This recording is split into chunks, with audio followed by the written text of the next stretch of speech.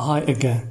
So in this video I'm going to explain to you and to study a schematic for HP TouchSmart X2. So as you can see here we have about 39 pages, as you can see here. We're gonna pass through all these pages, of course the main pages, and I'm going to teach you the main important tips and tricks on how to read any laptop schematics. As I told you before, for all schematics, if you understand just how to read one schematic, you can read and understand any other schematic. So let's get started. So let's go to page 1, as you can see. So here, as you can see, for all schematics in page 1, we have the system diagram or the block diagram, okay, where you can find many squares, as you can see, like this. So this squares or a rectangular in shape means chipsets and ICs. For example, for this one, this is the CPU, as you can see. Here we have the processor, okay, and here we have the NOT bridge. This is the SOT bridge, okay, so the main chipsets in every motherboard. But for some motherboards, you can find that these chipsets are integrated together. So as you can see here, we have the CPU. This is the NOT bridge. Here we have a bus. We call this bus the FSB, or the front side bus. The bus that connects between the CPU and the NOT bridge. So, and then we have here the SOT bridge. So the SOT bridge is connected to all ports in the motherboard, including the keyboard controller or the CPU I/O and the SPI, the BIOS, the fan, etc. Also the keyboard, the touchpad, etc. So if you have a problem, for example, with many connectors or the keyboard, touchpad in your laptop, means automatically you should check the SOT bridge. Maybe the SOT bridge is failed. So the NOT bridge, of course, is connected, as you can see here, to other chipsets or other controller. For example, here we have the CRT and LVDS. This is for graphic, means automatically the graphic card is integrated with the NOT bridge. Okay, we don't have here graphic card separated. No, it is integrated with the NOT bridge. The proof is here we have the graphic connector. Okay, and of course here we have the LAN and network controllers. Okay, here as you can see, this is the clock generator. The clock generator is always connected with the CPU, and here we have its crystal with 14 megahertz. So the clock generator, some technicians discard this IC. You know why? Without this IC, the computer cannot work, definitely. Because I can consider it, this IC, one of the most important ICs and component in every computer. This IC synchronizes between all chipsets and parts in the motherboard. So it gives the oscillation or the timing for all components of motherboard in order to work in a good state. Okay, and of course here we have the CPU thermal sensor.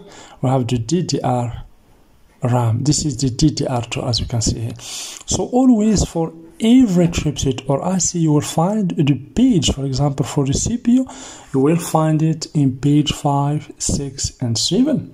Okay, you will find the schematic or the circuit diagram of the CPU.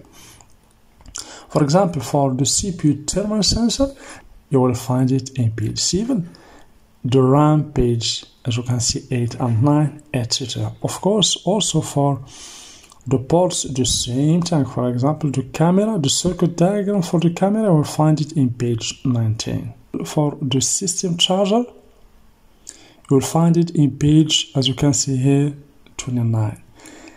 So the IC, of course, you will find also the reference for the IC that is responsible for the system charger. Here we have the SL6251A So this is the control IC. The IC that is responsible to generate the RAM voltage, this is its page. The VCCP, as you can see, for chipsets.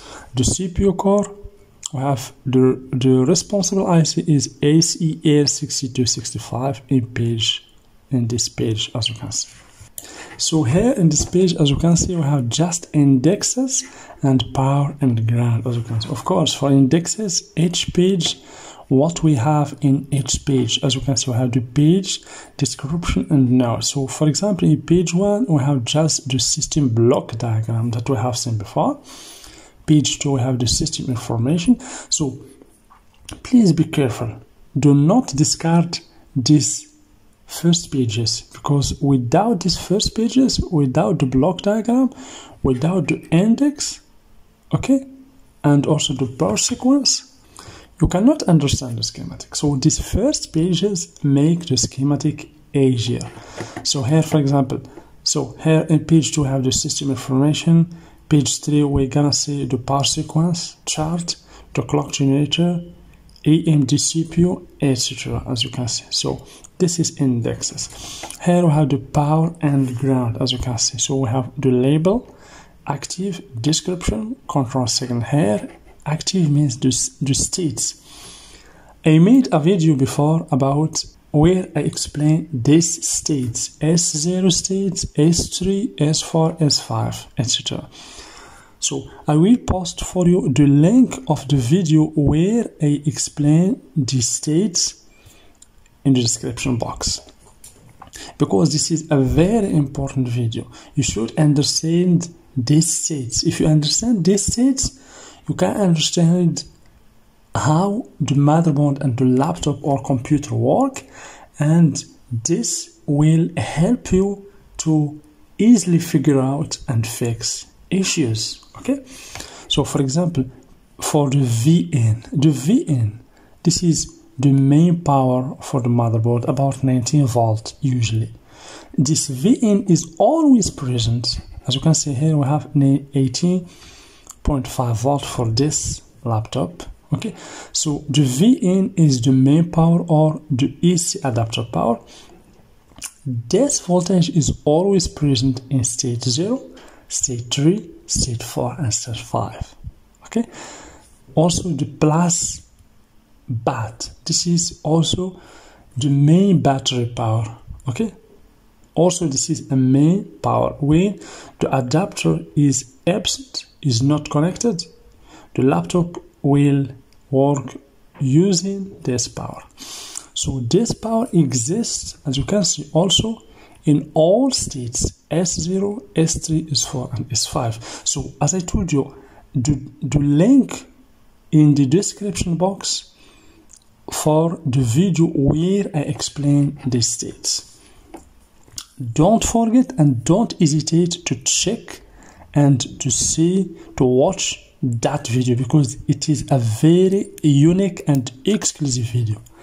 You cannot find in YouTube many videos that explain the states.